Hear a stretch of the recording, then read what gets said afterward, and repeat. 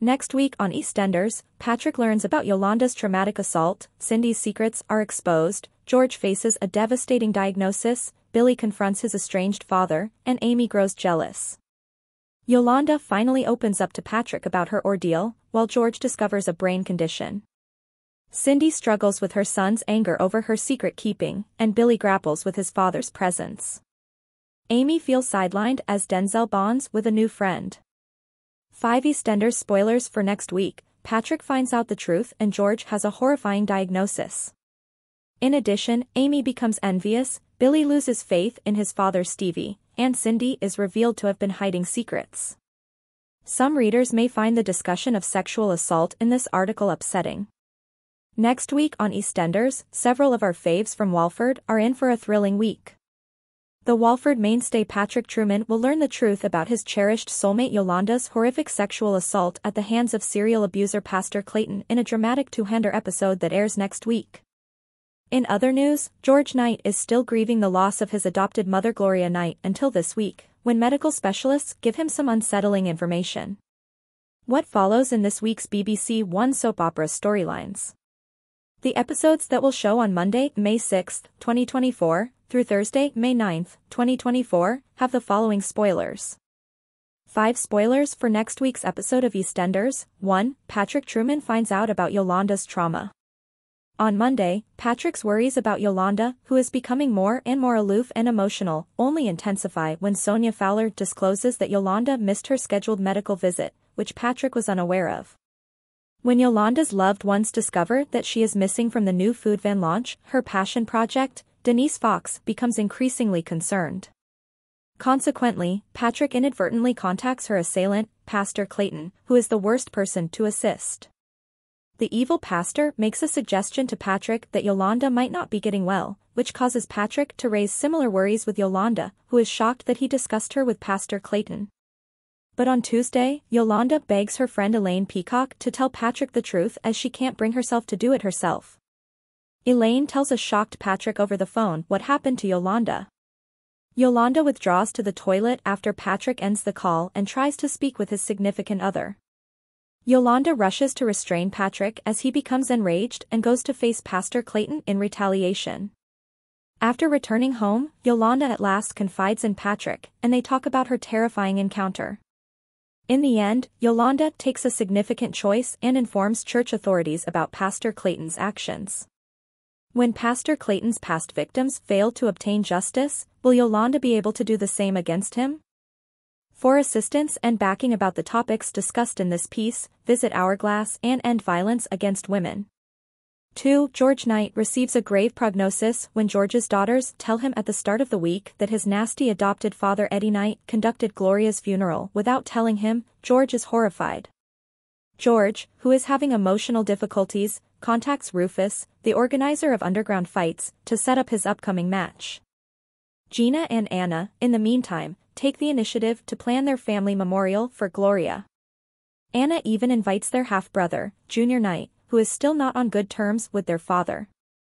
But on the day of the memorial, Junior doesn't show up for his family, and George arrives with horrific injuries from his most recent battle. Things get out of control as George gets lightheaded and almost passes out. George's ex-wife Cindy Beale and friend Phil Mitchell encourage him to visit the hospital since they are aware of the way he has been managing his emotional suffering. After being examined, George has a CAT scan, and the results reveal that he now has a brain ailment that is frequently associated with repetitive head trauma. George receives a warning with the diagnosis that he could die from another severe head injury. 3. Cindy Beale's secret keeping is revealed to Elaine, and the girls are furious to hear about George's most recent fighting adventures and that Cindy was aware of exactly what had been going on, as if the diagnosis wasn't heartbreaking enough.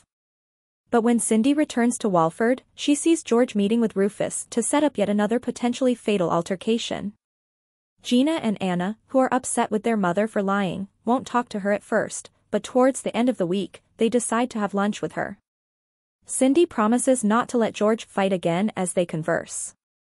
George and Cindy have a heated discussion at the conclusion of the week during which he furiously refuses her requests that he undergo online therapy for his trauma. George reconsiders after more conversation and decides to check himself into therapy. On the other hand, George eventually tells Cindy about his plans to have another fight with Rufus the following week while he is alone himself. Cindy gives George an ultimatum in response. Will it be sufficient, whatever it is, to convince George to back out of his potentially lethal fight? 4. Billy Mitchell refuses to back down from his estranged father Stevie next week. Despite attempts by his fiancée Honey to convince him otherwise, Billy Mitchell is certain that he does not want his estranged father Stevie Mitchell anywhere near his family. But Stevie, eager to get to know them more, meets his great-granddaughter Lexi Pierce and his grandchildren Will and Janet in the cafe. However, Billy is met with resistance from Honey again when he goes to the Vic in a fit of rage to warn Stevie away after learning about this lunchtime rendezvous. As the week goes on, Billy ignores Honey's entreaties for the kids to see Stevie and becomes enraged upon discovering that Will has met his grandfather in secret. Billy nearly loses control after a confrontation with his son for defying him, and he then starts to worry that he is becoming more and more like his abusive father. Billy's cousin Phil suggests that he get in closer contact with Stevie to find out exactly what he wants in Walford after the encounter. Billy asks Stevie what he wants when they go out for a drink, even though the idea unnerves him. Stevie says he's an aging lonely man who wants nothing more from life than to be near his family. Ultimately, when Honey and the kids get home later, they are astonished to see Stevie and Billy there. Has Billy, Stevie's kid, really come around? Is he someone to trust? 5. Amy Mitchell finds her new buddy, Denzel Danes, attractive.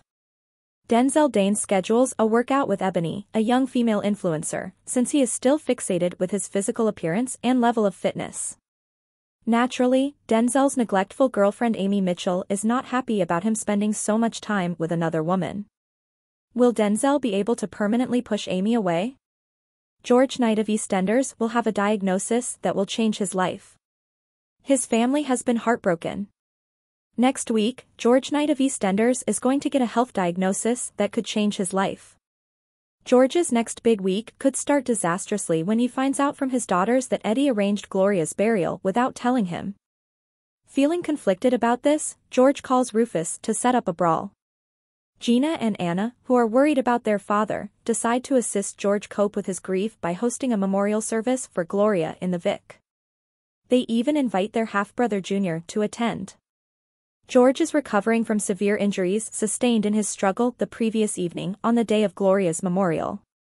Gina and Anna are upset that Junior is not coming, but things worsen when George experiences vertigo and nearly passes out.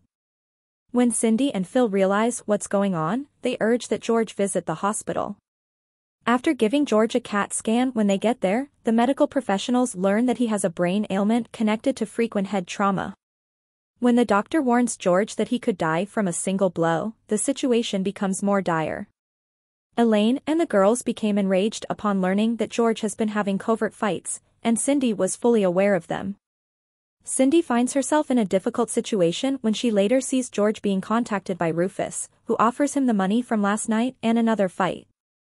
The fact that Gina and Anna won't talk to her because they are upset that she has been hiding George's boxing secret makes her difficulties much worse. After a while, they decide to have lunch together, and Cindy makes a vow to persuade George to stop fighting.